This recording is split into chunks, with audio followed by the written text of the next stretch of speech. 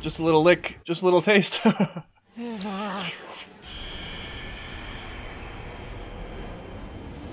Just a little juice. Outside the walls of Orvud District. Are we getting out? Historia and Eren together? But first we gotta deal with Reiss Titan. I'm just gonna assume Hanji's fine for my own sake.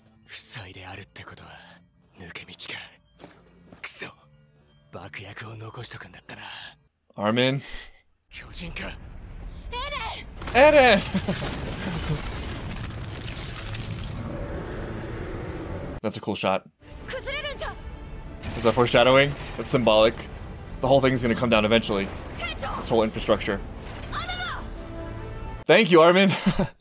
You can always count on Armin to figure things out.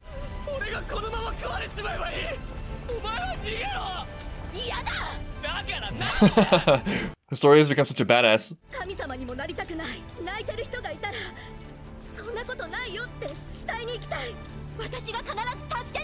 Yeah, really sounds like the enemy of humanity there. That was sweet. Nice.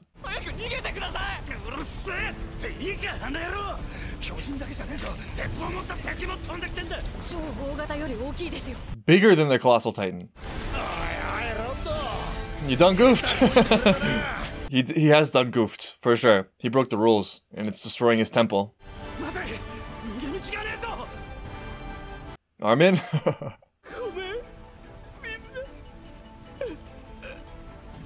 They look disgusted. They look a little bit more sympathetic.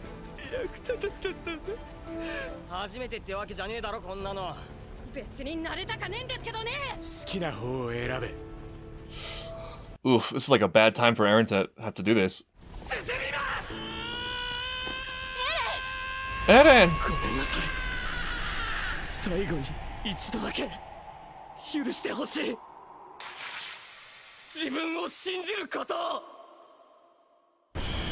This whole thing is so chaotic. Like, I'm imagining being in the shoes of the cadets and Levi, doing all this, rescuing Eren, and then seeing him just as a total mess. I feel like it's gotta be so confusing and also defeating. A lot of this is just faith, you know, like have faith in Erwin, have faith in Eren. It just seems like everything is constantly falling apart. Like there's nothing to believe in. I love how they flash back to the forest scene from way back in season 1 when Eren made the decision to trust in his comrades, which in his eyes probably is what caused the death of Petra and Ula and the other guy. And now he goes the opposite direction where he's like, well, since this is the end, let me trust in myself. But it seems like he believes in himself less than ever. Like he's just lost his entire worldview and identity. So what will he even draw on to fight? This is the weakest state he's been in, I think, psychologically. And to be his friends in this situation, picking up on that, but having to put the burden on his shoulders again, the whole thing is just, it doesn't feel good.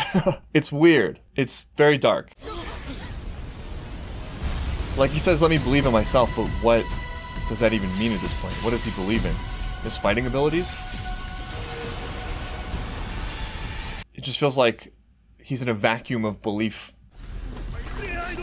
Alright, she's conscious, that's good.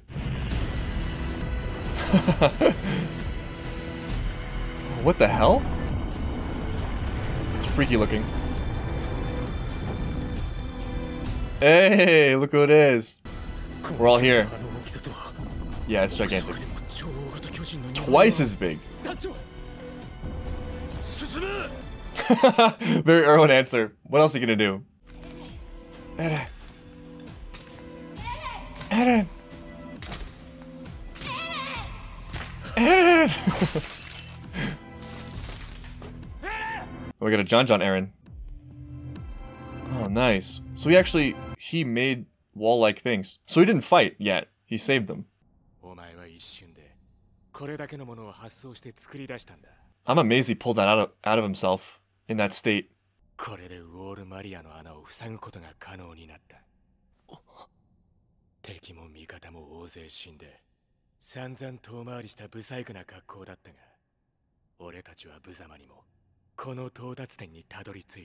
You know, for all Levi's coolness and collectedness and acting indifferent, once again, I feel like that was a really kind thing that he just did. My feeling about them right now is is a feeling of being lost, especially Eren. But right there, in a very subtle way, I think Levi just connected Eren to something good, right? Like, he just helped him refocus on something positive. Levi keeps scoring these social intelligence points with me. The more I see Levi, the more I read between the lines of his character, the kinder he seems. It's weird, you know, like watching this, things didn't turn out as bad as they could have. Like, Historia didn't eat Eren. They escaped. So far, at least, they still got to deal with this big titan, but they ended this practice, which, you know, in my feeling so far is not a positive thing for humanity. They made it out without any deaths, it seems, which is a miracle. Yet, to me, it still feels somewhat of a loss. It has a feeling of desperation, the whole thing. But hearing Levi say that, even I'm somewhat encouraged. It's like, well, look at the bright side.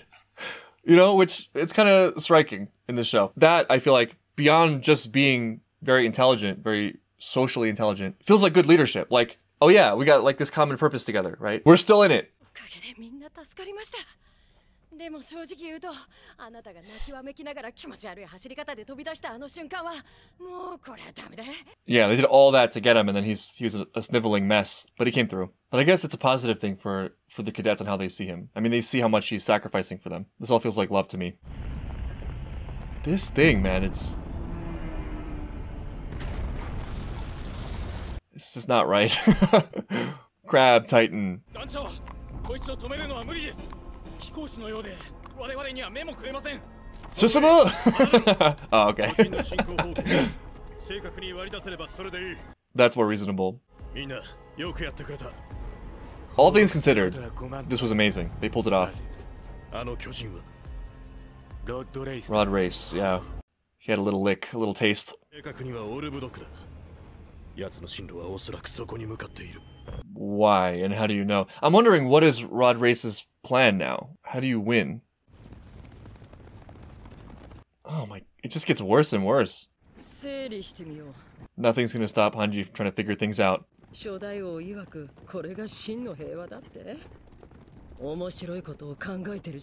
I'm with Hanji on this. 完全な始祖の巨人に戻すこと。これに成功すりゃ人類が助かる道は見えてくると。お前はそうなる覚悟はできていると言いたいんだな。はい。Wow. 確実にロットレイスの洗脳を解けるという確証がないこと。彼をどう拘束しようと、人類の記憶を改ざんされたら終わりです。You don't want to give him that much power. あの破滅的な平和思想の持ち主から Destructive 始祖の巨 pacifists. 人の力を取り上げている今の状態こそ人類にとって千載一遇の好機なんです。あなたのお父さんは初代王から私たち人類を救おうとした。Yeah, it's true that even though what Grisha did is awful in its way, he did break the cycle. He did give them this opportunity. And to me, it feels like it was inevitable that would happen eventually. I mean, the truth just wants to be free. That is not a sustainable strategy long term. It always collapses. And it collapses in tragedy in the most spectacular fashion a lot of the time. And that's true both of individual lies and also widespread societal lies. But I'm curious what Reiss is up to, because it doesn't seem like he's after Eren at this point. It seems like he has another agenda, and it seems like Erwin's figured it out. Additionally, this might in some small way be Historia also granting Eren a kind of mercy. It seems like they're reading his state pretty well, and they're doing their best to kind of give him some walls, some structure, something to feel normal again after his whole world just collapsed. Speaking of what do you place your faith in, right? I'm hoping that Eren actually can shift his focus to like his friends and comrades as something that is meaningful to him, which it seems like he's doing so far. And I feel like they're also doing a great job earning that, showing concern for him, not seeing him as a pawn piece. There was that moment of discomfort where they thought like, actually, maybe it would be better if Rod Reiss ate him. But you could tell that was probably never going to happen. And some of that might be strategy, like Historia is saying and Orman's saying. But I feel like a lot of that is also just, they're not willing to do that, which is reassuring. The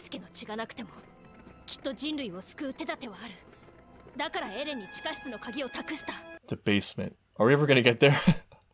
I feel like the basement will be the last episode of the show. She was talking as the fans.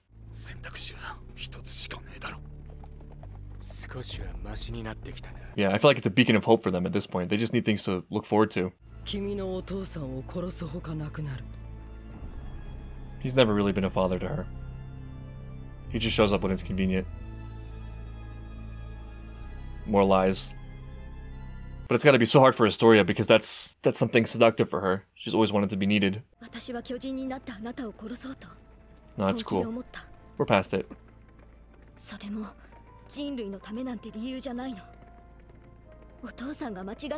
Yeah. Right. And she kind of snapped out of it. She was in sort of a trance, but she made the right choice. Feels like Historia's awake for the first time. She's thinking for herself.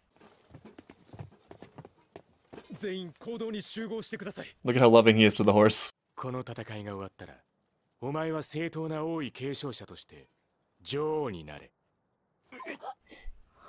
正当な王位継承者が。私が。It's a little weird though. 父親と別れて面倒なしがらみ。Yeah, Connie's on it. まあ抜け出せるというか。なのにまた。Exactly, yeah. Very sharp. 言いたいことがあるならはっきり言え。She's being maneuvered into a pawn position this whole time from multiple sides. 了解しました。ヒストリア。心配してくれてありがとう。でも、押し着せにするかどうか。Yeah, yeah. 結局自分次第なんだって。 So that feels good. That's sort of the conflict, right? It's not about what she does, it's about whether or not she's authentic in doing so. That's something I feel is overlooked a lot. Like, it's different when you do something because of external forces or external pressures, and when you do things because you actually have chosen to do that and you're confident that you actually could make multiple choices happen. But Historia actually seems to have come to a place where she's actually confident that she could do what she wanted to do, or that she has a choice. So even though the result might be the same, the feeling is totally different. It feels stronger than what she was before now, where she was just sort of looking for attention, looking for a place to belong. Also, it's sort of queenly. That confident walk.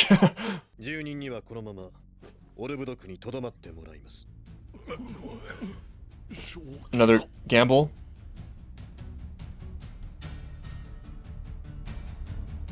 Faith in Erwin. Have faith. No! Damn it! One thing I really like about these 3 episodes is we really went into it. Like, we really went into the darkness here. Just as a viewer, I felt totally hopeless and lost, even at the start of this episode. But I think that what this episode does really well is it kind of pulls us out of that a little bit. Like, things are still in crisis. There are still a lot of mysteries. But as some of the leadership seems to understand, this was maybe a huge victory emotionally for the scouts. Like, they all pulled through this together. Eren got the camaraderie he needed. He came through for them and saved them. Historia steps up into her role and does so without weakness. Erwin has a plan, right? Like, the feeling overall is powerful, and that's something that's been building gradually, but has been especially noticeable this season. Speaking of falling into the darkness, the scouts had nothing at one point in this season. They were the enemies of the kingdom, cast into the woods. Erwin was in jail, and they turned the whole thing around, and now the only thing left to deal with immediately is Reiss, who's very slowly approaching.